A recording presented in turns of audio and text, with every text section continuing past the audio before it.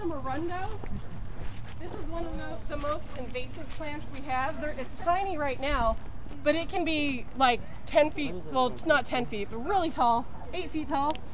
And it's really hard to get rid of because it has little rhizomes, these roots that are very difficult to get to.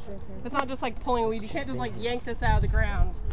What's it called, Leann? It's called a rundo. And in a lot of canyons, this is like the main thing we do. We just like clip it back. There's like stands that go for, you know, yards and yards and yards, and they're thick, and people live in them. You know, it's just a problem plant, really, really bad. Outcompetes our native plants.